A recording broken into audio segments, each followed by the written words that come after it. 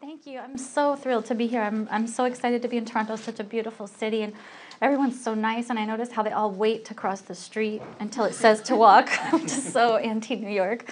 I love it. I want to thank Tamara and Marta for inviting me and making everything so organized and beautiful. And thank you all for coming tonight. It's very cold. I have long johns on over here. Okay.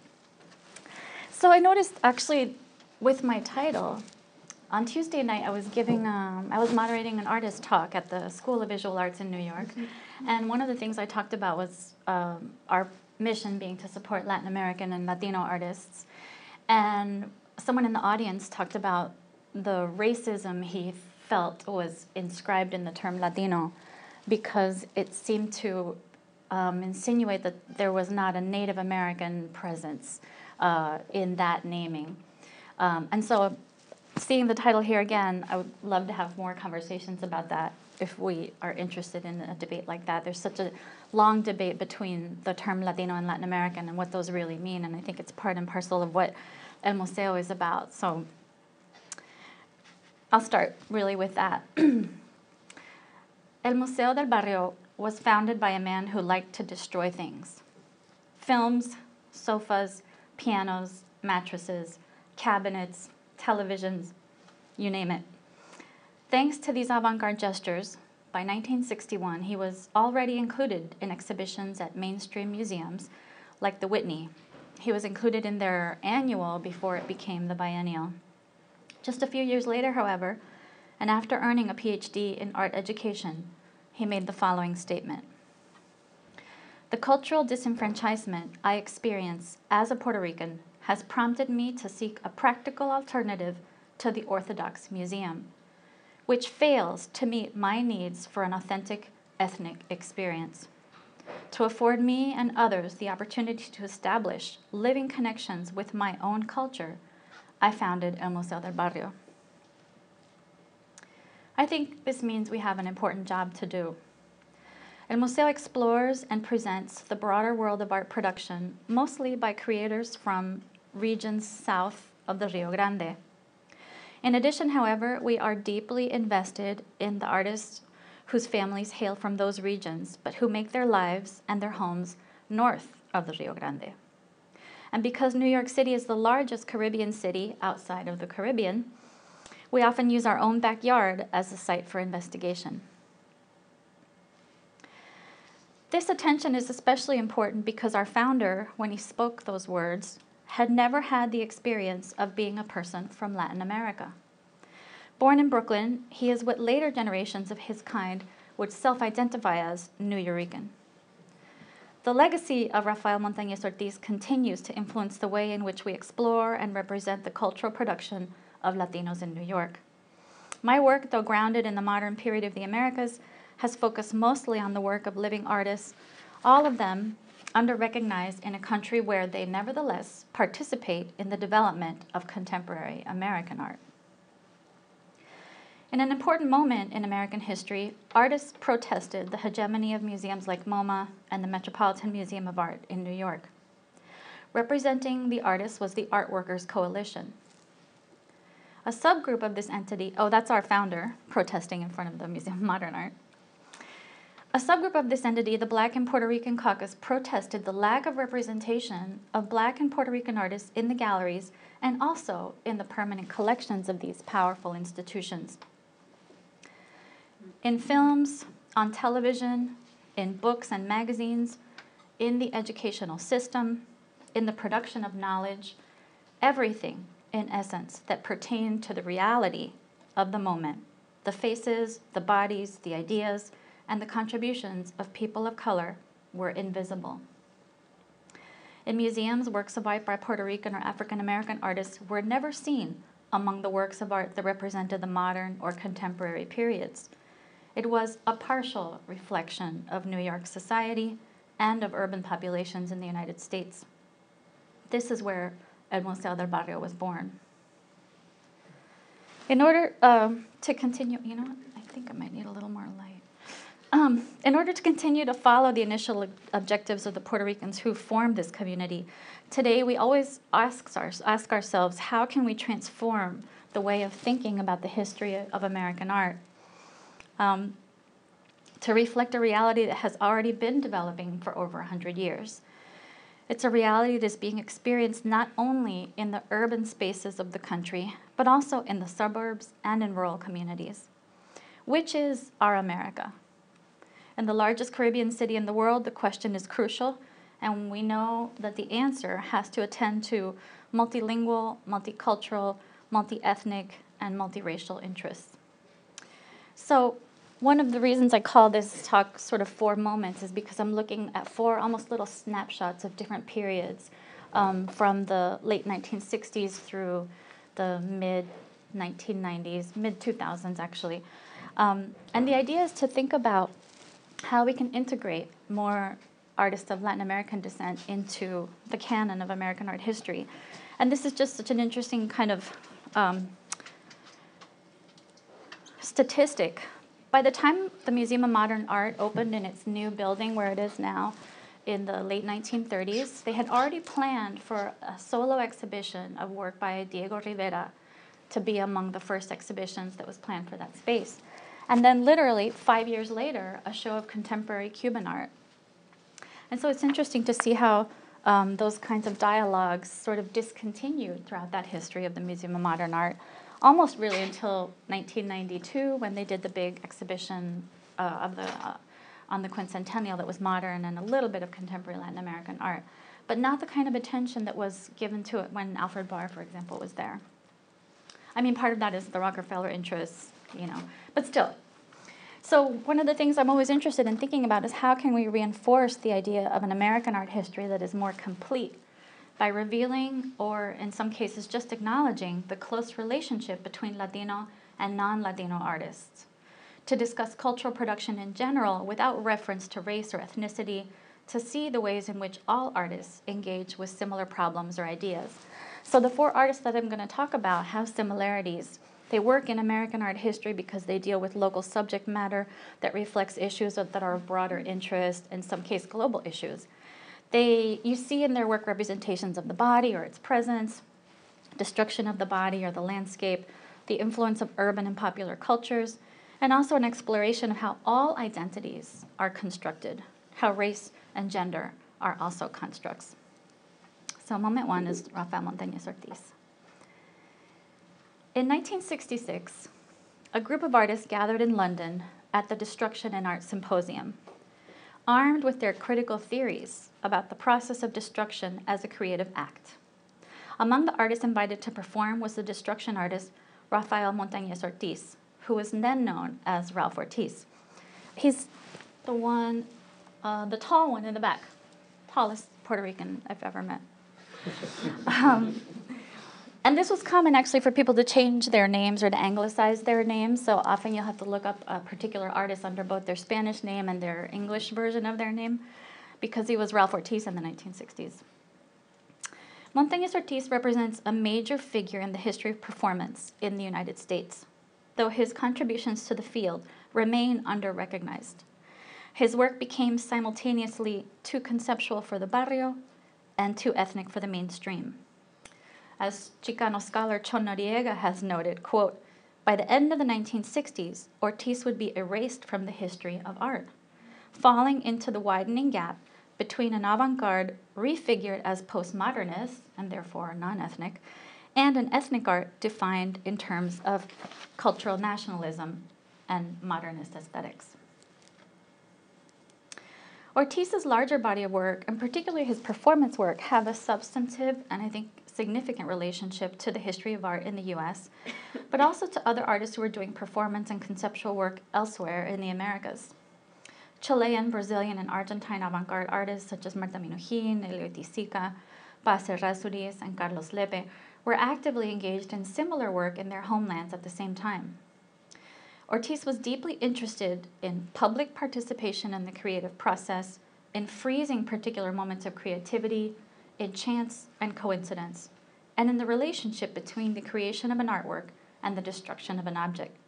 For the artist, avant-garde practice relied heavily on these ideas. According to the Destruction in Art Symposium press release, the principal objective of the event was, quote, to focus attention on the element of destruction in happenings and other art forms, and to relate this destruction in society, unquote. The artist further maintained that, quote, although ideas of destruction have played a very important part in the course of 20th century art, such as futurism and Dada, it is only in the course of this decade that destruction of materials has been systematically incorporated in the practice of artists, unquote. Events were scheduled to occur throughout London. Participating artists were invited from Austria, Belgium, Great Britain, France, Germany, Holland, Mexico, and the United States. So it was a huge event. Principally, the artists who gathered around this movement and its development were opposed to the senseless destruction of human life and the landscapes engendered by war. They hoped to demonstrate what they called the relevance of destruction in art to the social, political, and cultural situation. Ortiz described his feelings upon arriving in London, where he was part of an international gathering, not only of artists, but also of poets, musicians, and psychologists, interestingly. He said, I literally thought of it as an Olympics. I was going there to show all the rest of the artists who worked with destruction that I am really in charge of that process. I organized performances for the first time that were much tougher, much more psychologically probing, much more confessional and embarrassing in a way. I thought for a while about the line that I would not cross, and then decided that I would cross it because this was a competition. I was facing a commitment to an aesthetic that I wanted to be in charge of. Although he had never organized public actions like these before, Ortiz planned and performed a series of 7 public destruction events that included 2 chair destruction rituals, 1 mattress destruction ritual, 2 piano destruction concerts, 2 paper bag destruction concerts, and a self-destruction realization. Of these events, most were publicized in local papers, and both of the piano destruction concerts were filmed by ABC and the BBC. And then later he appeared on the Johnny Carson show talking about his piano destruction concerts. He was also asked to participate in a public discussion about the Destruction in Art Symposium with other artists that took place at London's ICA. His chair destruction ritual was significant for the intervention it posed into British social practices. After arriving in London, he learned about the popularity of these social clubs that men of a particular class belonged to. And the idea was, you went to the social club, you bought a chair. The chair was yours, and you could go and have a drink and read the daily papers and meet with your friends and sit in your chair. But what he realized also was that a lot of men didn't necessarily sit in the actual chair that they bought. They might go sit in someone else's chair to chat with their friend and be closer to them.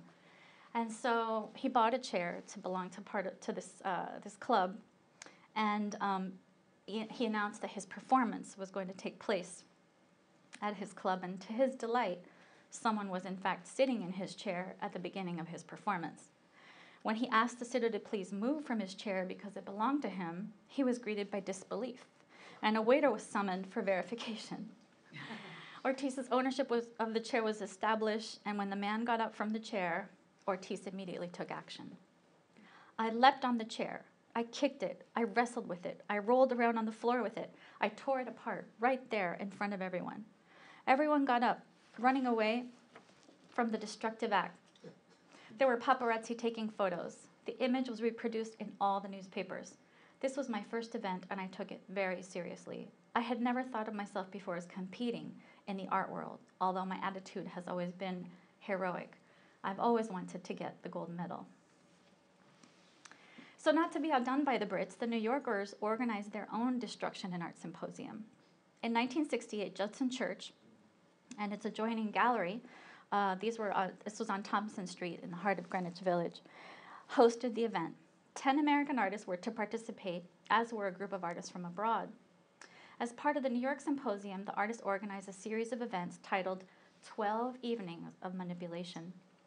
As in London, much media attention accompanied the New York Symposium. Attempts to understand the artist's motivation and their thoughts were prevalent. These include careful descriptions of the events and interviews with the artists to clarify the process by which they were developing their concepts and their performances. Ortiz's work was titled Destruction Room. It was described in the press as follows. This was a landscape beyond Artaud's theories, into the crazed chambers of Artaud, Sade's, and Nero's minds. It started off, innocently enough, with a strobe light freezing the dancing, cascading soap suds in an open washer, with apples cooking in an electric frying pan, with clothing becoming slightly burnt by a woman ironing, with kids underfoot crunching plastic toys, smashing air-filled paper bags. Then actual blood was handed out in paper cups. It was poured and smeared everywhere. To the tapes of heartbeat and presumably primitive rites, Ortiz and an assistant cut the projected images of vital organs, spilling blood on the fissures as they cut through the paper. There was a bloodlust energy set loose. The journalist then connects the chaotic ambiance of the performance and his wish to escape as quickly as possible to the numbers of dead in Vietnam. Indeed, for the artists involved in both of these events, the escalating violence and loss of life around the world was a main concern. Ortiz described the motivation behind destruction art succinctly when he was interviewed by Newsweek in May 1968. He stated,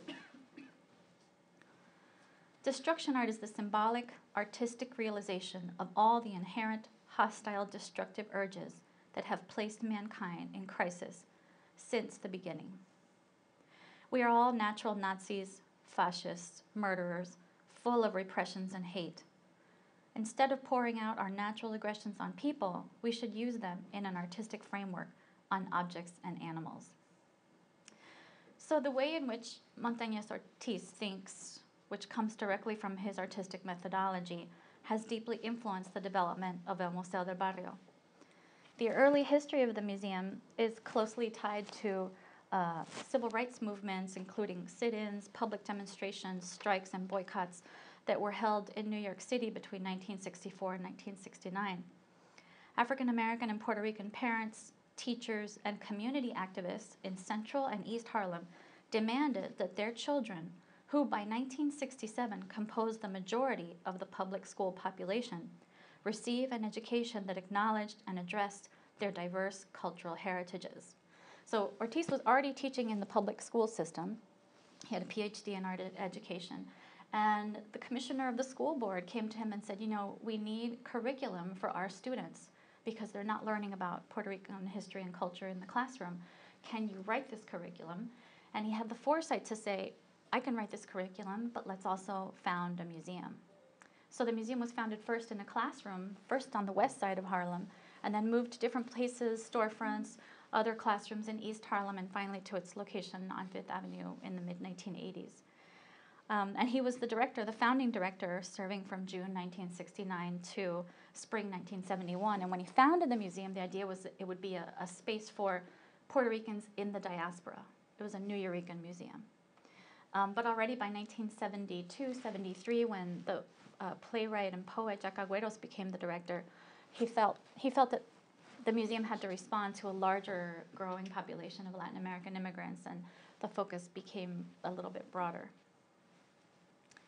So moment 2 is about the work of Agustín Fernández and his move from Cuba through Paris during sort of the end of Surrealism in the 1960s to Puerto Rico, where he lived for 4 years before finally moving to New York in 1972.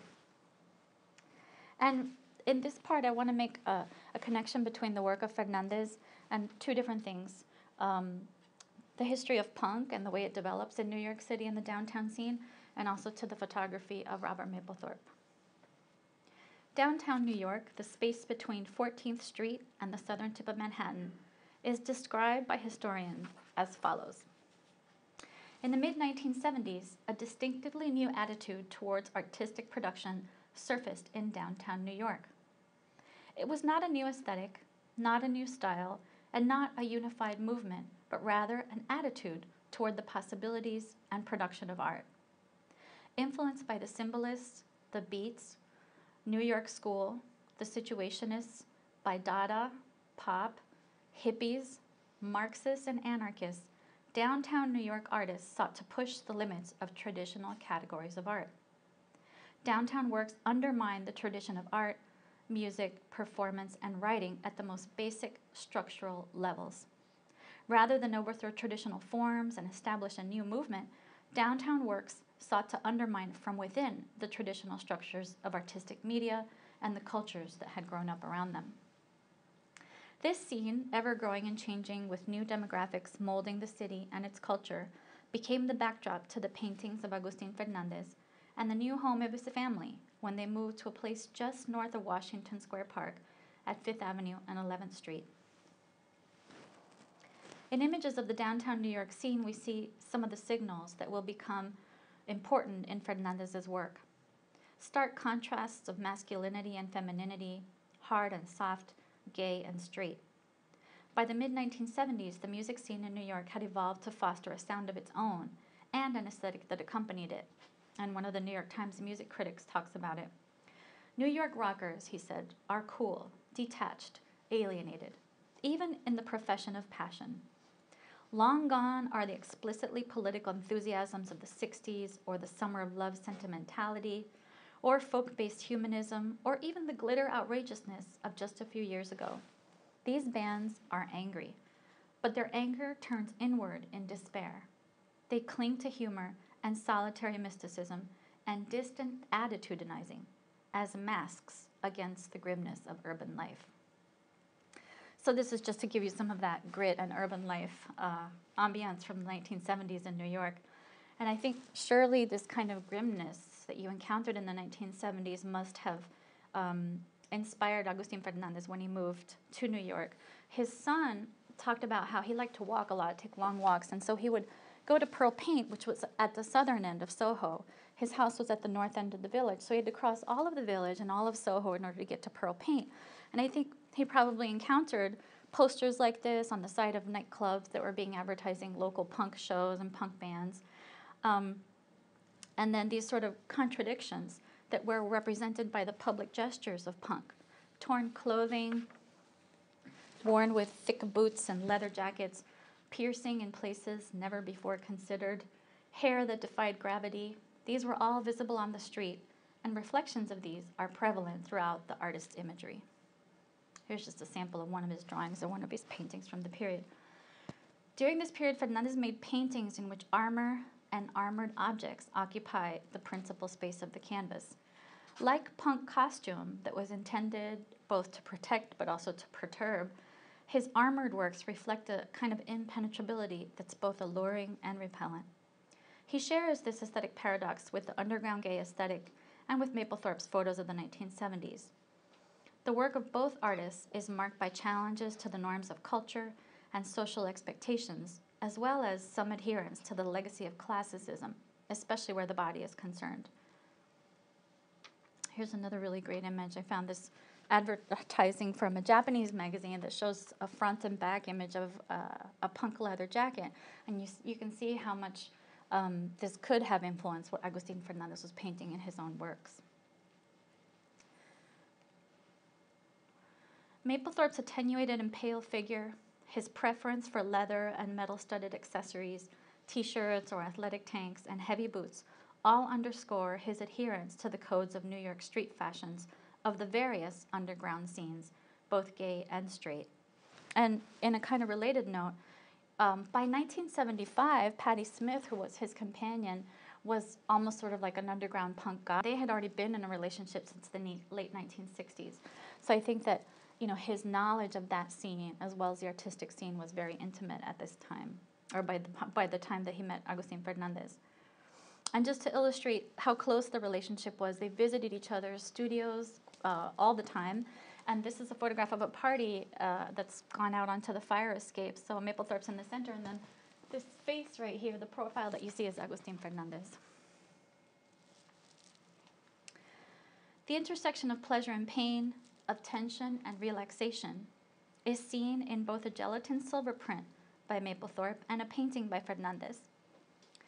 In Mapplethorpe's Patrice from 1977, we see a kind of a portrait shot from the waist down and focusing our view on her nether regions, which are covered by the soft, ribbed cotton fabric of a jockstrap and framed at the top by the straps, buckles, and studs of a wide leather belt. In Fernandez's painting, made only 2 years later, soft, round, fleshy forms are strapped down by a series of leather belts that weave their way across the forms and across the canvas. Separated by each strap of leather, the forms become more vulnerable and yet contradictory, fleshy and metallic, malleable and hard, just like Patrice, and sharing affinities with the aesthetics of punk. In drawings from the 1970s and 80s, flesh and rubber, leather, or some other form of binding often coexist. He shows us a phallic form that seems likely to burst from its binding, a slick, rubber-like material that only serves simultaneously to engorge and to restrain its fleshy content. And he did this also in a drawing. This is a nice pairing also where you see in the early 1980s, he's doing these kind of drawings where body parts that aren't completely identifiable, they sort of allude to different kinds of body parts, are strapped down with these straps that have like a sheen to them. It could be shiny leather, it could be metallic. And then just 3 years later, Robert Mapplethorpe's pictures of the bodybuilder and athlete Lisa Lyon, where he shows her body specifically kind of strapped up in a similar way. In another reference to punk and other subcultures, Fernandez often featured representations of razor blades, knives, or other elongated metallic objects. He first used these images in Paris in the 1960s. However, he made numerous drawings featuring an abundance of razor blades throughout the 1970s, surely because they were ubiquitous in the local popular culture of his time. This kind of object used within a body of work that also includes references to pieces of leather or scraps of lace becomes increasingly meaningful in the cultural context of downtown New York. He used razor blades in the 1960s and sort of always talked about how he liked them for their absolute ordinariness. He says, "They're everyday objects. There is nothing dangerous about them." He was always being asked about them when he was being interviewed. And I think it's interesting to note that he was interested in the razor blade and he encountered it in two moments where it was like an iconic facet of movements like surrealism and like punk. So he was in Paris when surrealism is sort of dwindling, right? And then he's in New York when the punk movement is burgeoning, both of which are interested in this idea of the danger of the razor blade. Moment 3 looks more specifically at the New Yorican experience and the photography of Sofia Rivera. Sofia Rivera began working in photography in the 1970s and had her first solo exhibition in 1978. It was an exhibition of portraits of important Latin people in New York society, which was often a way that many young photographers got their first solo exhibition, doing portraits of important people of Latin American descent who were working in New York.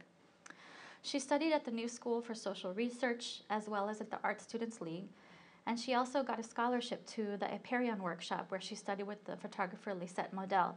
There's a couple of examples of her works here. She was influenced by her eye for photographing figures, especially in an urban context.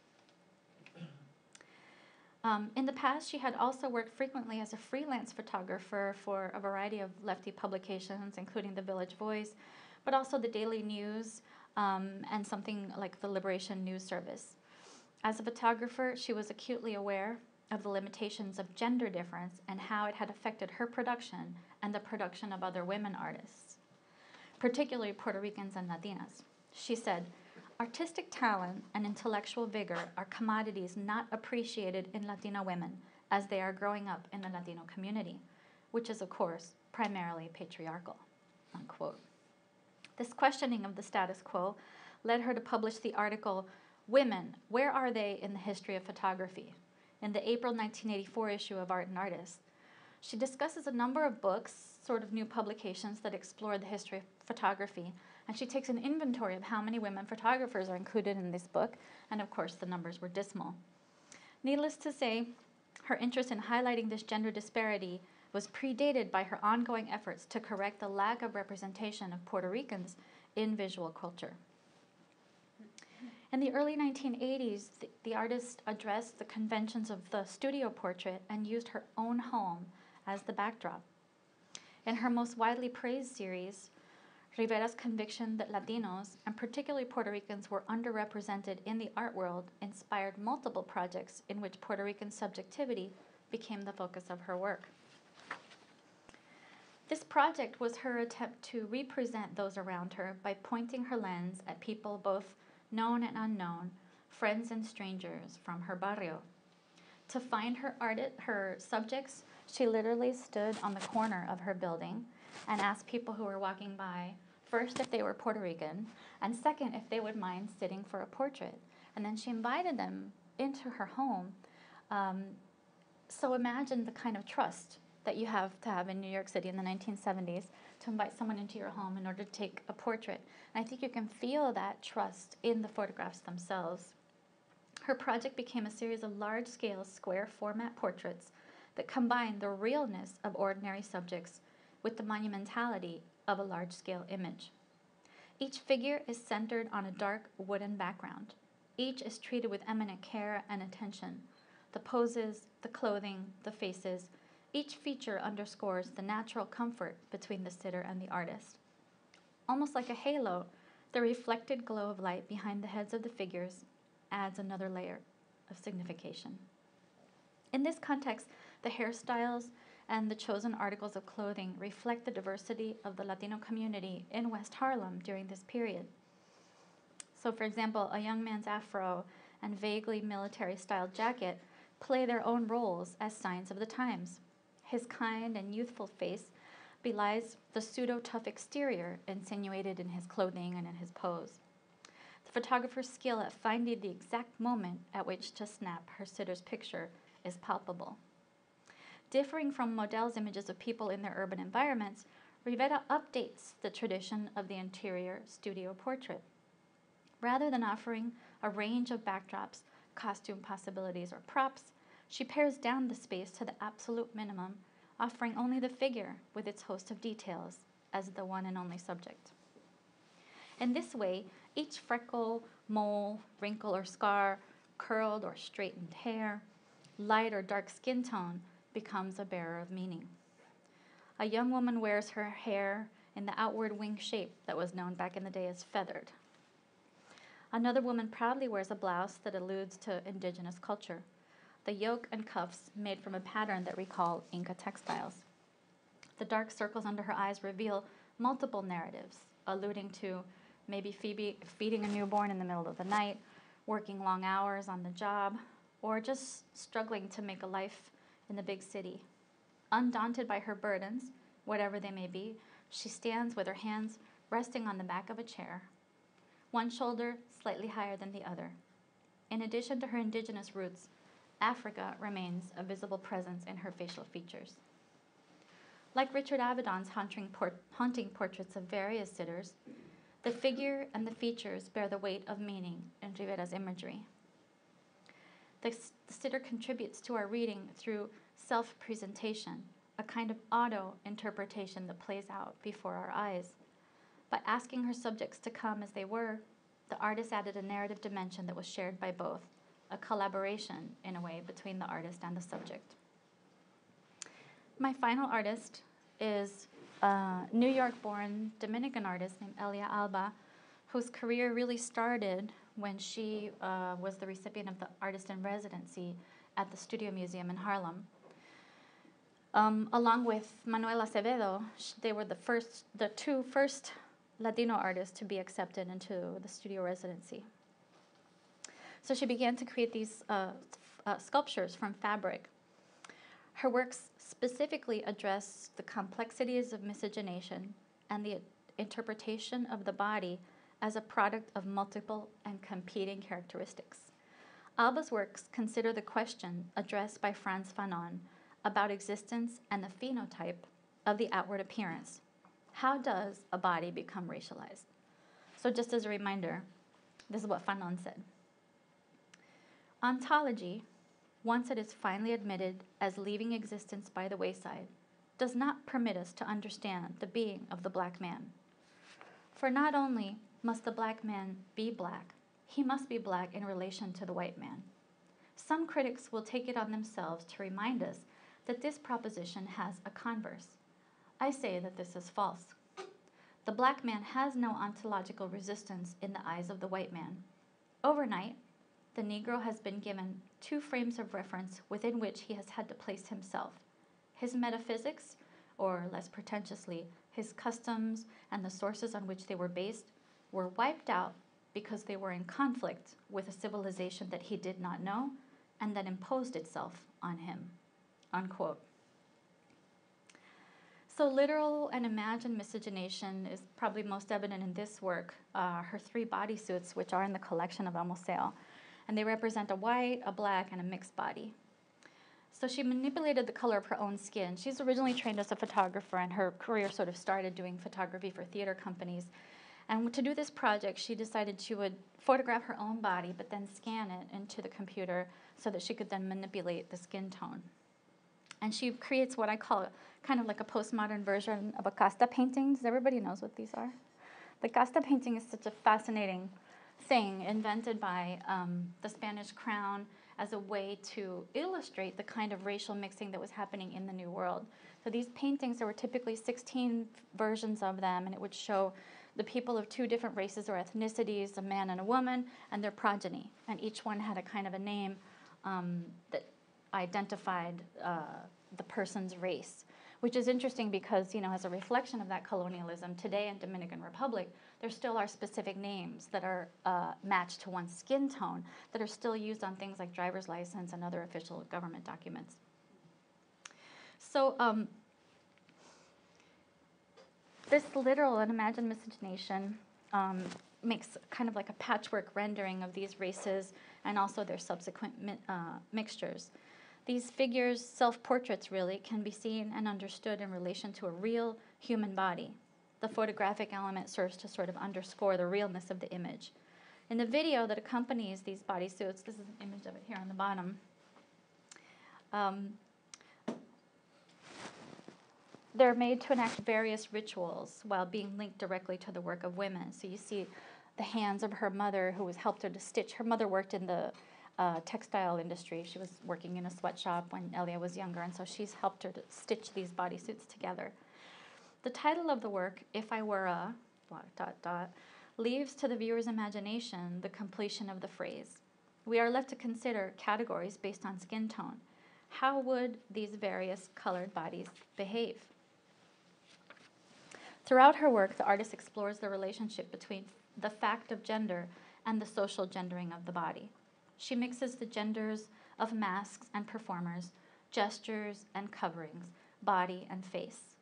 These portrait doll heads function as masks for people who are known and unknown, familiar and alien, who are encountered in the daily landscape of life.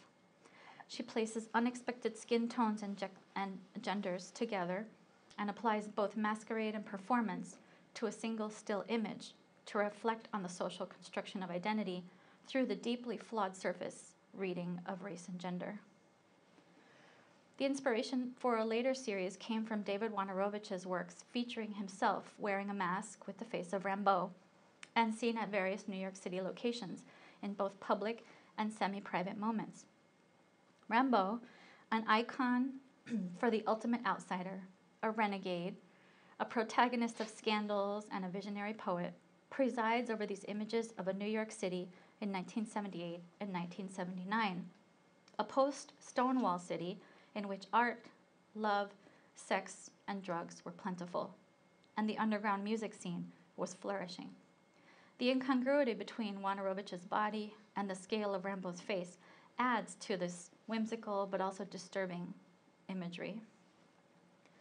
Alba's works replicate the use of the masking as a way to exist without revealing the true self. Placing her figures in a variety of scenarios, she takes up locations that are vaguely reminiscent of those in Wojnarowicz's imagery. And in this example, we've surprised a couple in a public bathroom.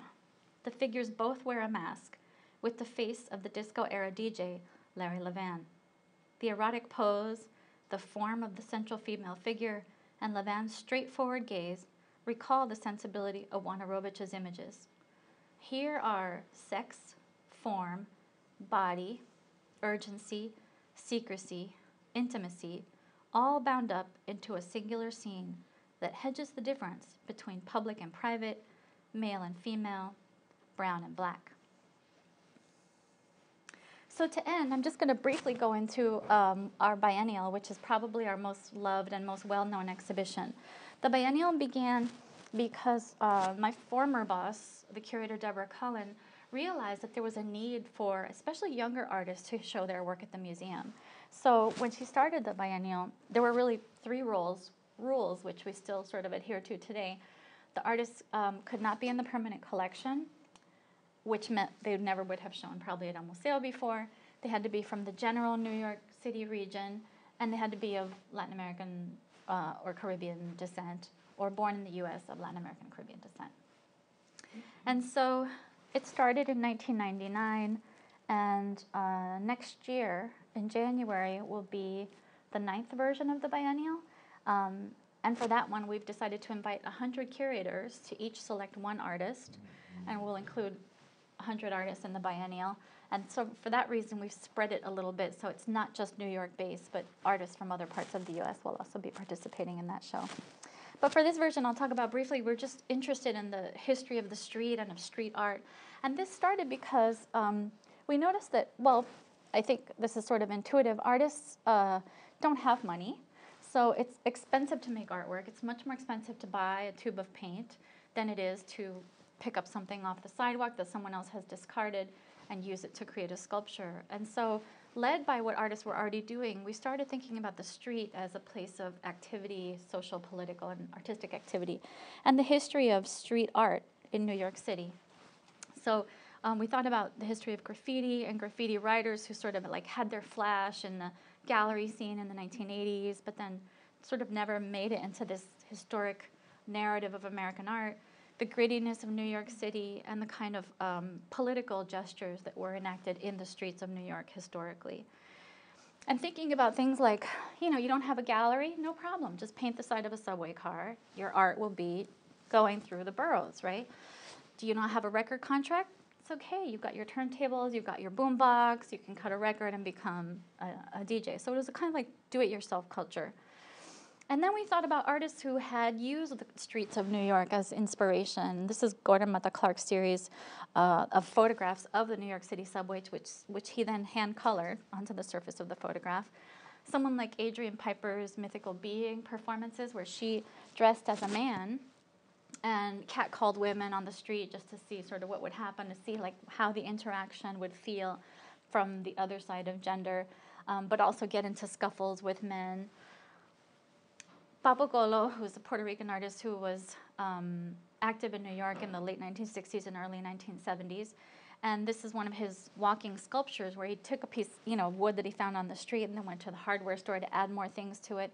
And he literally moved it down the sidewalks of Soho.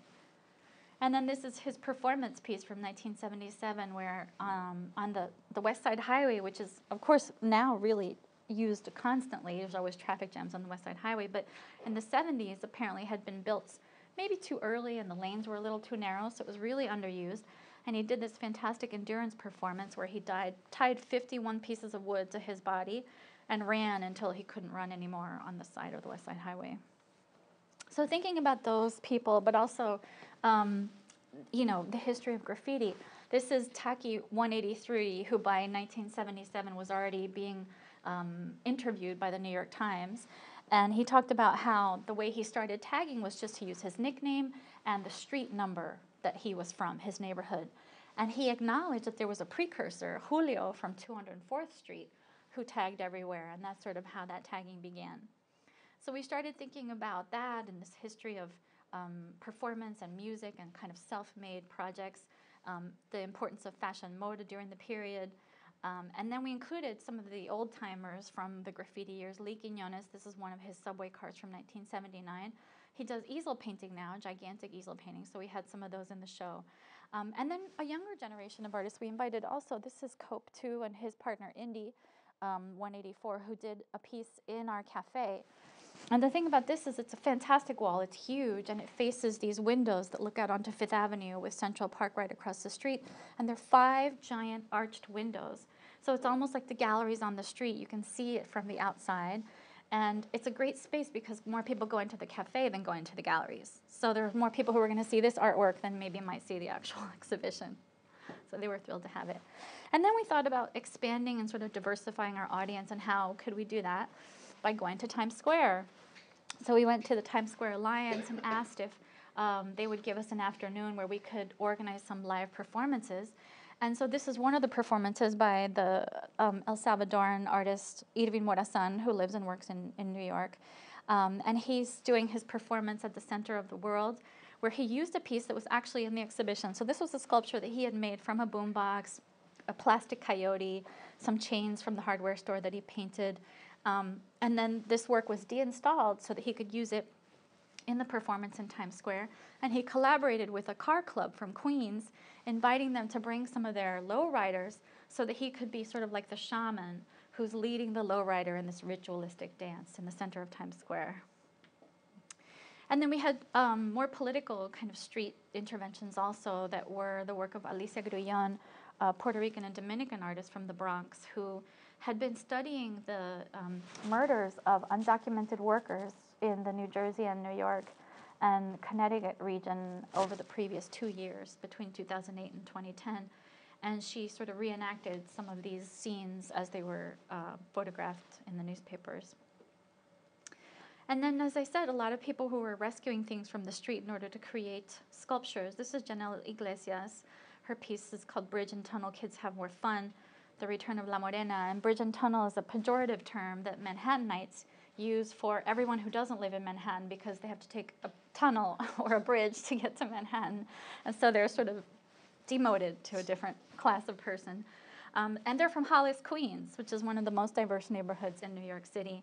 Their mother is Norwegian, their father is Dominican. And one of the things that Janelle says she remembered from her youth is these cans of La Morena, the jalapenos, especially the pickled jalapenos that were always in the house. And so she adapted these for her work. And the rest of it is really rescued from a piano company that was going out of business. And they were dumping all these piano parts behind their building, so she rescued them to make a sculpture out of them.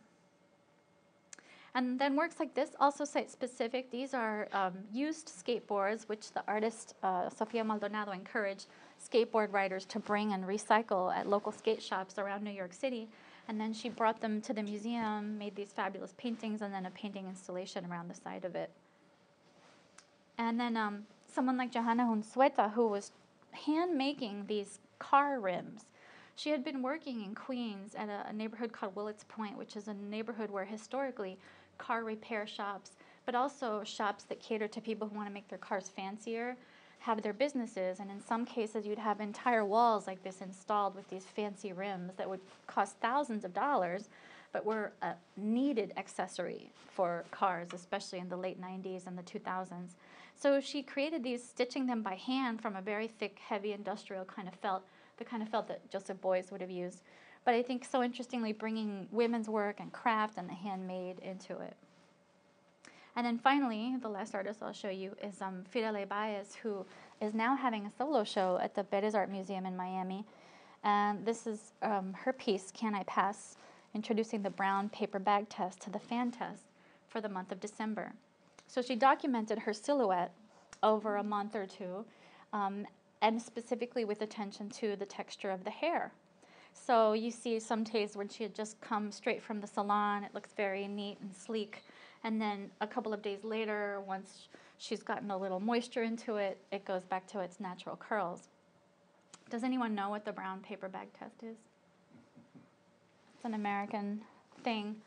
In the beginning in the 30s and 40s, in African American communities, admittance to parties and social clubs would sometimes be measured by comparing one's skin to a brown paper bag.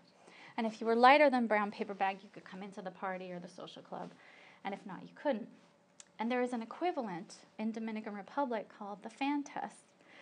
And this is an old law that's still on the books in Dominican Republic, where a man could divorce his wife if when she stood by a fan, her hair didn't flow easily. Again, referring to the amount of African blood that one carried. So I'll just show you a couple of details, which are fantastic, where you really see the silhouette of the hair and how she's focused us on that silhouette, but also on the intensity of the gaze, which is returned in each of these self-portraits of the 31 days of December. Thank you.